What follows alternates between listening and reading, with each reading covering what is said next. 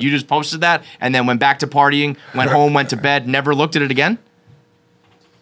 Yeah, I didn't notice it until this point. So subscribe. I blame Bob Saget for this. It's really Bob Saget's fault. His last act of comedy. Any other day, we start the show and probably do a full 3 hours on what happened this weekend in the Barstool world. But Bob comes in, he gets, he takes the top spot. But if it wasn't for that, the conversation we would be having about a gentleman named Barstool Chief and Ozzie Guillen. I mean, I could talk about this for 15 hours. This picture, if you don't know, Chicago boys opened up a new bar this weekend, Barstool River North. No hats, no jerseys, no long sleeve tee, no XXL tees, no Timberlands. No Timberlands. I mean don't even get me. Do not get me started on that. That was one of the worst. That was the worst. That was the worst. But yes, it is our first brick and mortar bar, Barstool River North in Chicago, and they had their grand opening this weekend. And Ozzie came through. Ozzie Guillen, ex-manager of the White Sox. He's been on the MLB analyst train for a little while. He's been down with the Barstool, the Chicago guys and the Dog Walk boys for a while now. So he comes to the party, the grand opening. And at some point in the night, around midnight, I believe that the post was, right? Yeah, I was late. I think I was the first reply to it. Yeah, which is so fucking funny. We'll get to it in a second. 12:31 a.m. Chief posts a tweet, but I think he was trying to also. The whole tweet's convoluted. I think he was joking that people were congratulating him for the bar, and he's like, "I didn't really open this bar. Right?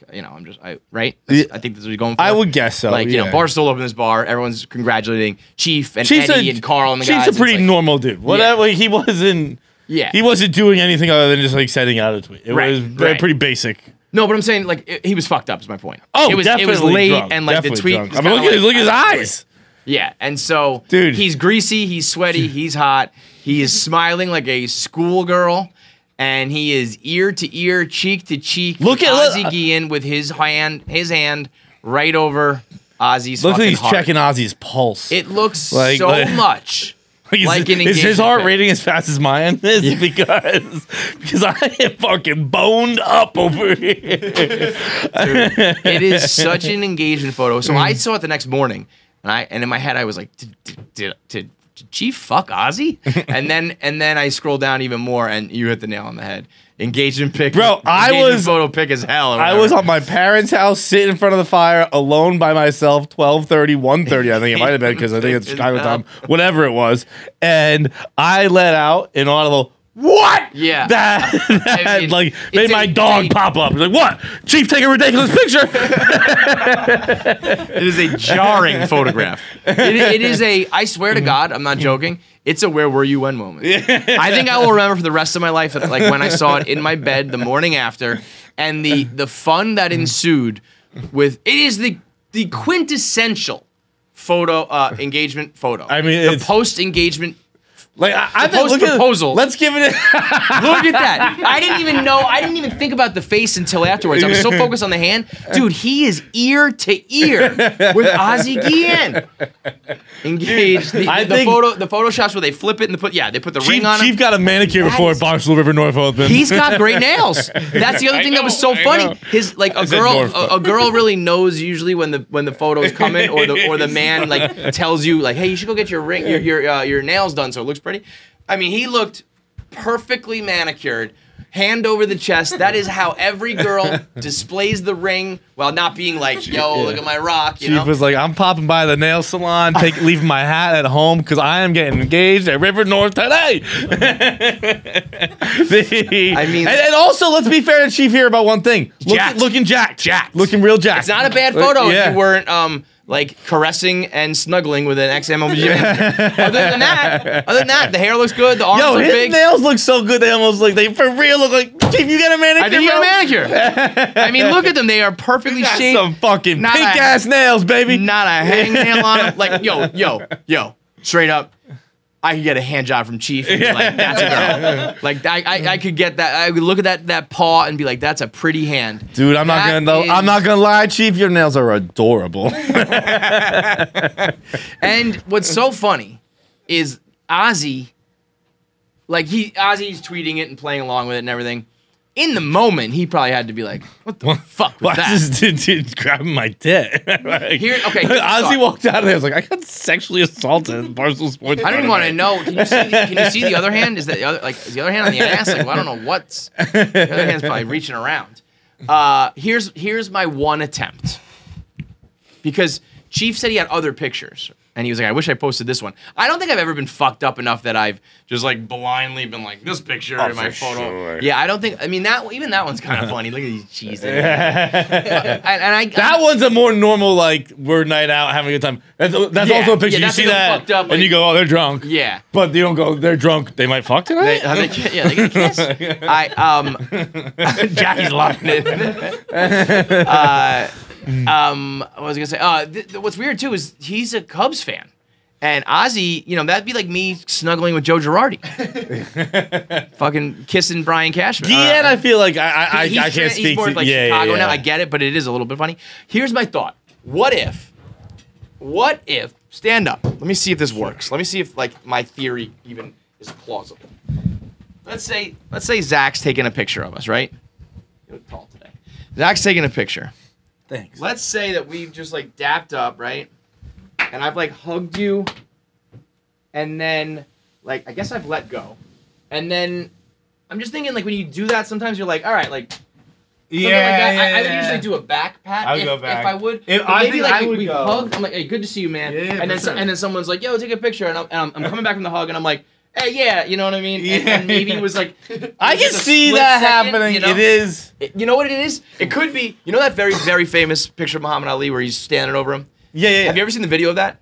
No. It's like a split second. Right. He just goes like, real quick. It looks like he was like standing over him, posing, holding it. He just quickly... And maybe it was just a hug and a quick pat and gone, and the camera just caught it. Nick said we need the live photo. If there's a live photo of it, maybe we can explain this somehow. As with most live photos, you probably end up seeing Ozzie's dick. A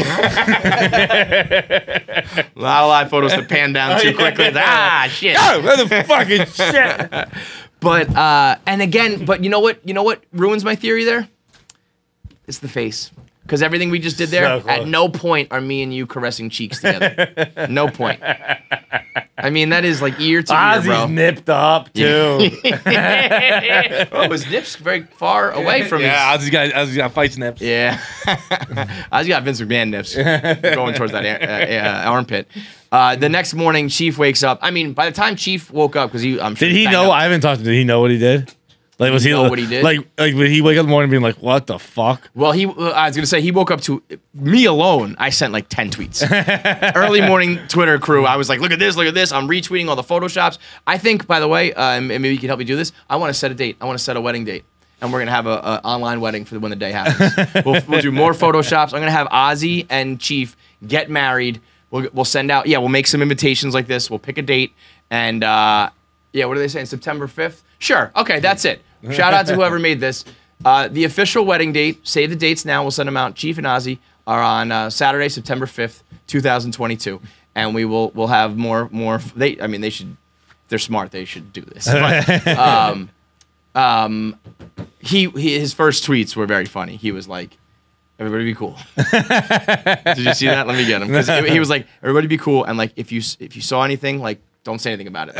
Like nothing happened. It was he goes, oh boy, it's so hard to find tweets of ours like during the weekend where it's like, yeah, that was... Everyone just be cool. Yeah. Nobody say anything about anything. Just leave your minds and move on. And then I had texted him because I wanted to be like, what happened here? He goes, dude, I don't know. I remember posing for a pic with him. Didn't mean to click that pic for that tweet. Def didn't mean to go cheek to cheek. Because at first I was like, I'm happy that he like good on him for letting this out into the world, you know? Sometimes Barstool, it's like you bite the bullet for content. Like I look fat, I look gross, whatever, but it's gonna be funny. But this was not one of those. He did not want that picture out there. He tweeted it. I thought maybe someone else took it and then was like, oh, we gotta post that. Yeah. But nope, it was just him. It was an accident, and it has brought us such joy. and nuptials in September. So congratulations to Chief and Ozzie. I got Chief. Hey, Chief's on the line. We just kind of broke it all down. It's one of the funniest pictures in Barstool history. It's up there. I said it's truly, if you're a Barstool fan, I said it's truly a where were you when moment. I really think so. Guess what? I wasn't even there mentally. Like, I didn't even know. You can't even answer it. like Feits, like your tweet got like a ton of action. I had no idea. I saw it the next. I was wondering if at any point there was enough activity that you were like, let me see what's going on. Oh my God, what have I posted? You just posted that and then went back to partying, went home, went to bed, never looked at it again? Yeah, I didn't notice it until the point. So you know, we were having a few, right? I had been drinking pretty heavily. It was open bar. It was a great event. I was having a great time. And I took like a very normal looking selfie with Ozzie, like just hold the phone up, right angle, no chin issues whatsoever. And then past my girlfriend was there and she's like, oh, let me take it. I'm like, oh, sure. And like, we know Ozzie like decently well. Like he's come to the office several times. And when he comes, he hangs out for like legitimately 4 hours. Like we have to, so like, it looks like a pose. It was really a candid.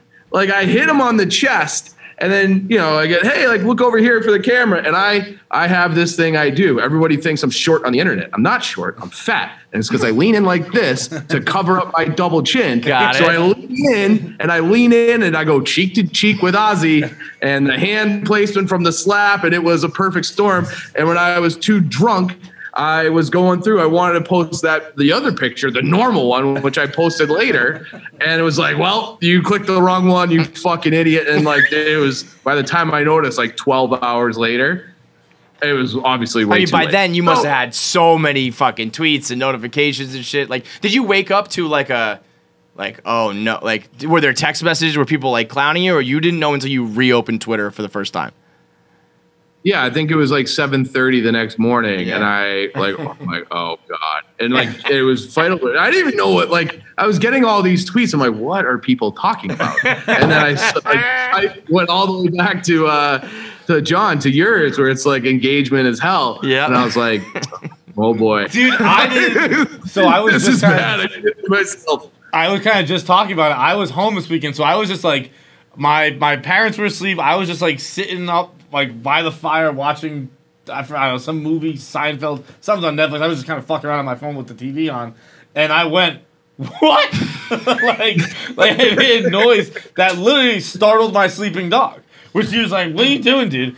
And I was like, it's a great picture. It's hilarious. But then I think we look handsome. Like, you both look fantastic. You're fucking jacked. Yeah, you look huge. We said that. We were like, Chief's looking fucked up. And babe, let me see these fingernails. You get manicures?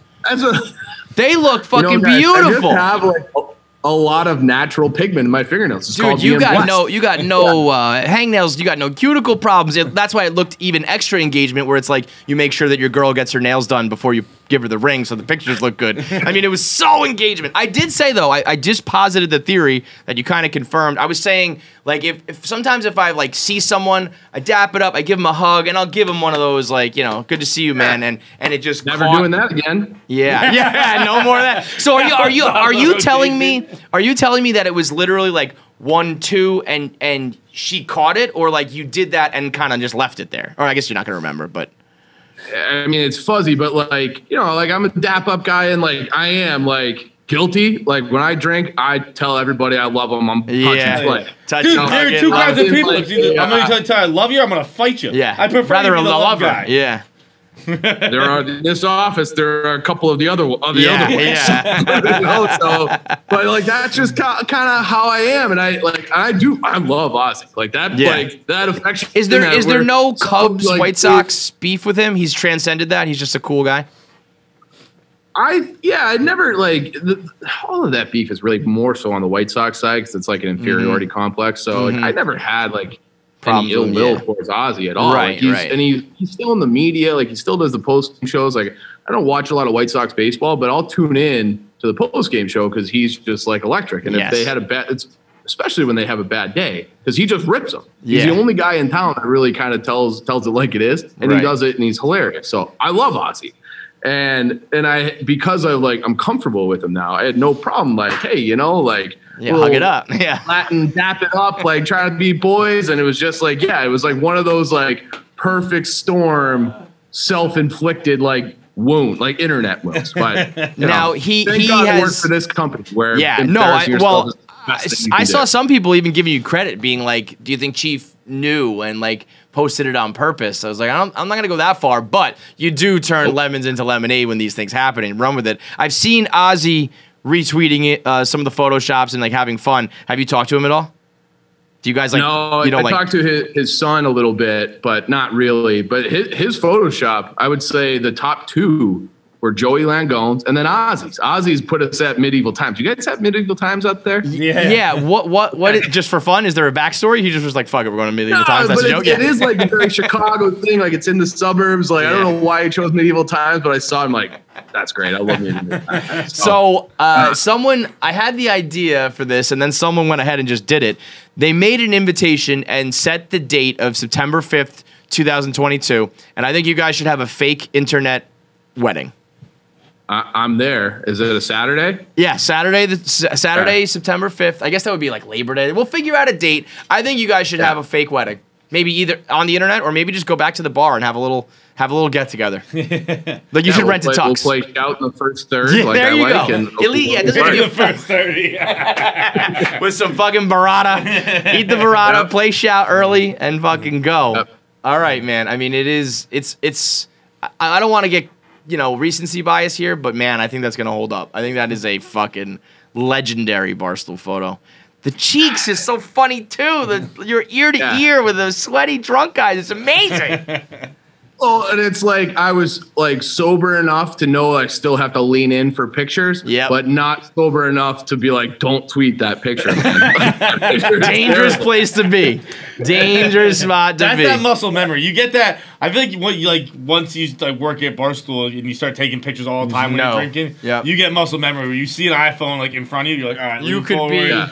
You stick the tongue to your roof of your mouth, get rid of that double chin. I don't think I know that trick. Oh yeah, because you flex so it doesn't like get baggy. Am I doing it now? Well, don't do it with your teeth. Just push to the roof of your mouth and you get a little. I honestly I don't notice a difference when I do it, but I've heard all the time that it's what you got to do. I've looked in the mirror. I've worked on. This isn't the first time this has come up, and I've definitely not seen it really matter, but I still do it every time. Yeah, I get. You straighten up. You do that. You could be blind drunk in your body. Just you do it and then get it. Gotta hit the angles. Dave always gives me shit for the lean in, and I'm like, buddy, I'm doing it for you, so you don't look so short. Well, congratulations on the engagement. Great stuff, man. Thank you. I'm going on Out and About tomorrow. There you go. So made it to gay Reddit. Now I got to do that podcast. So it's not exactly how I want to do the Barstool car wash. Like finally do something that's like sort of viral, and it's like the most embarrassing thing ever. Whatever, man. Ride the wave, dude. Yeah. All right, later. See you, boys. All right, we got to get to 100,000. I want that 100,000 plaque. We've got a goal for all you out there, for everybody. At 100,000 subscribers, Polly Feitelberg will join us on the show. Maybe. Well, if not, we'll probably have to trick her into it. But at 100K, you will get Polly content. So subscribe, click the bell icon so you get notifications so that you're always watching. Leave a comment below. Talk about it. Post about it. Spread word. Tell your friends. 100,000 subscribers on KFC Radio for Polly Feitelberg. Let's make it happen.